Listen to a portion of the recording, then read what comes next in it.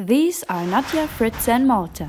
They are all living in different parts of the world, but they have a common interest, which is solving rare genetic disorders. This morning, when Nadja was going to work, she saw a mouse taking a bite from a mushroom she had never seen before.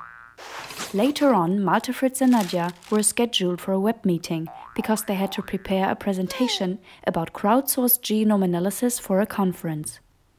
Malte was running a bit late, and so Nadja and Fritz were chit-chatting. She posted a picture of the mushroom, and Fritz mentioned that he once saw a dead animal lying next to a mushroom just of that kind. When Malte joined their meeting, he also saw the picture of the mushroom and pointed out the similarity to a fly agaric. For a risk assessment about the edibility of the mushroom, these 3 independent observations could have been very helpful. The majority would have classified the mushroom as toxic. Actually, this was also pretty much the topic of their scientific talk.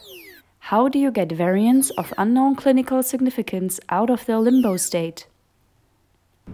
Nadja, Fritz and Malte believe that this challenge can only be successfully mastered by experts working together around the globe. GeneTalk is providing them with the tools to communicate efficiently. In GeneTalk, all important data tracks are integrated.